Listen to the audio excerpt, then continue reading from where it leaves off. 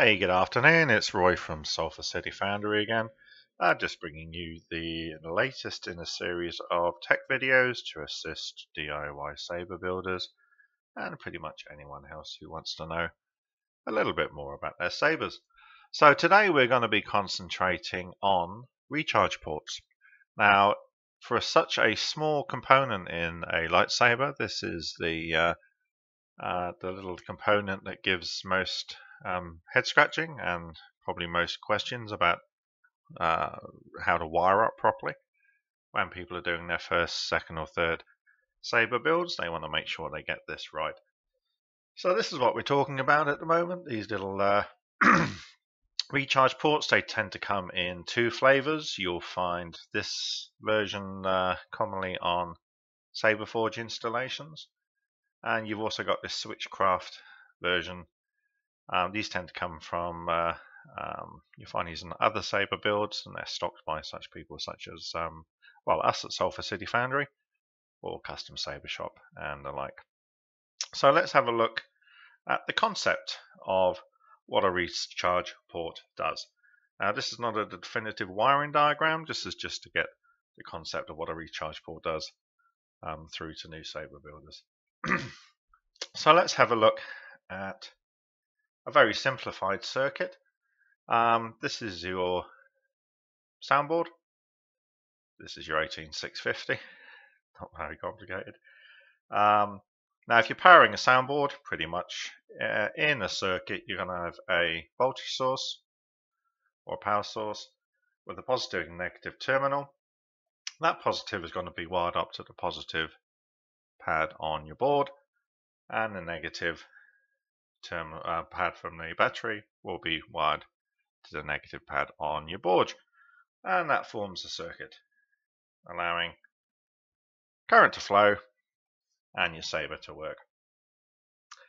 Okay, so that's cool. I mean, this is basically a as simple as you can get. Let's mix it up a little bit more to see what happens when we introduce a recharge port.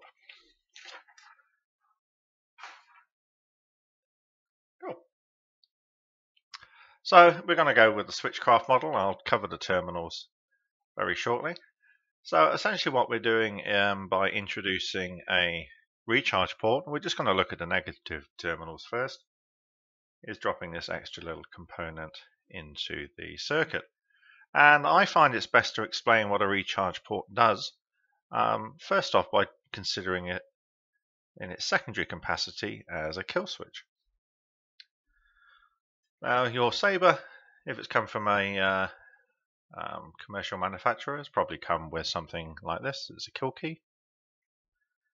And you'll find that when you insert your kill key into your recharge port, it effectively kills power to your saber. So how does it do this? Well, there's a little mechanical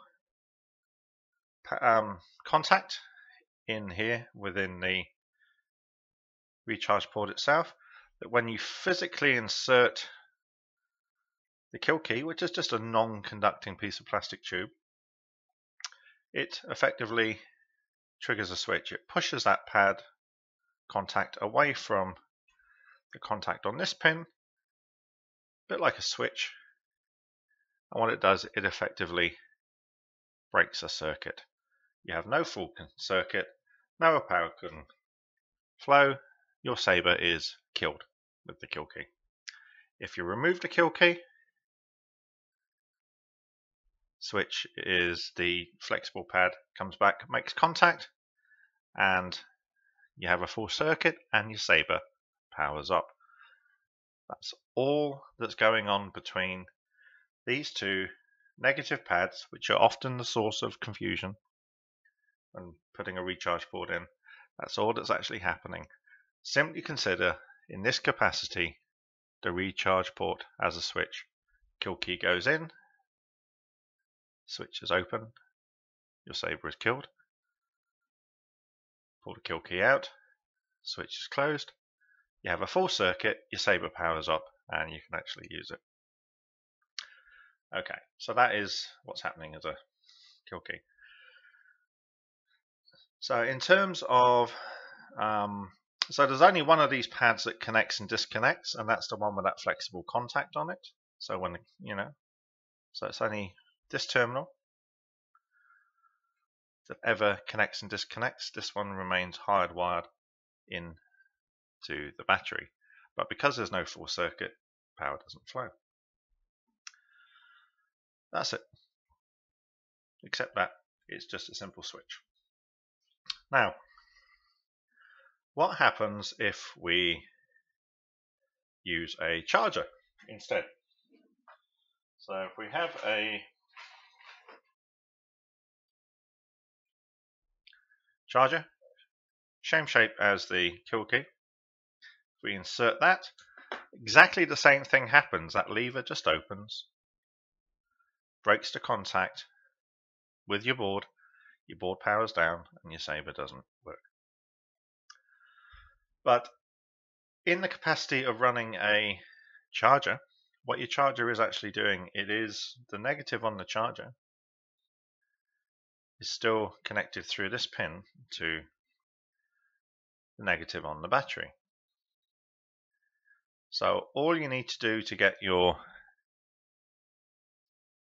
battery to charge is also wire up the positive pin on your recharge port. There's a positive on the battery. So what you have here with a smart charger installed is a different circuit. You have the positive from the smart charger going through the positive wire to your 18650. Negative off the battery comes back through this negative pin on the recharge port through your charger, and you have a circuit. So you have a charging circuit. Now remember, when something is installed, this switch is open, so your board is isolated from the charging circuit. So that's all a recharge port does. In the first capacity, with a simple plastic bit of tube, non-conducting, a kill key, you put it into your recharge port, this switch opens, your board is isolated, your saber won't work. Okay. There is no full circuit here because you just have a non-conducting piece of plastic. So there's no battery drain. Your saber is killed. Instead of the kill key, you actually use a smart charger, which is an electrical device. You plug that into your recharge port. Same thing happens. Your board is isolated, turns your saber off, but because this electrical device is actually part of a full circuit now, current flows and it charges up your 18650 battery. And that circuit will automatically disable once your smart charger detects that your battery is full. That's all there is to a recharge port. If you're having issues getting your head around it, first just simply consider it as a switch that breaks this negative line going to your battery. Once you've got your head around that concept, think about the rest of the circuit when you hook up this third pin to the positive. Okay, how that suddenly becomes a charging circuit when a smart charger is inserted. It is not a charging circuit when a piece of plastic tubing like a kill key is inserted. That's all there is to it. Got any questions? Pop them in the comments below. Make sure you subscribe to our videos down here for more tech and future tech videos. If you think this explanation was good, let us know. If you think it could be improved, also let us know. And let us know how you got your head around how your recharge port works the first time that you came to install them. So that's Roy from, nearly forgot about the two different types of recharge ports. Okay, this is your Saber Forge style kill key. Okay. So your positive, do it in relation to the diagram. There we go, let's go here. Positive pin on one of these styles is this big one here, the big L-shaped pin. The pin that goes to the negative battery will be the negative pin on the outside of the recharge port. This negative pin that goes to your board will be the middle pin here, which is the middle negative. And when you're soldering these up, make sure that your soldering iron doesn't accidentally short across these terminals. You could be in a world of hurt with that. Okay, now we're on to the switchcraft style. Completely different pinout, and this catches out a lot of people, including myself. I've been caught out with this before. Okay, so pins on the switchcraft style. You'll see a top pin, they're kind of layered. So this top pin here, the one that looks like it's affixed in the middle of the recharge port, that's your positive. Now going round the recharge port, this middle pin is the one that goes to your battery. Now the third pin that is opposite the positive, this is the pin that you wire to your board. Okay, so slightly different pinouts on these two different versions of recharge ports, but if you follow those simple instructions, you'll be recreating this circuit that you see before you, and your saber will charge just fine. Okay, that's me, Roy from Sulphur City Foundry.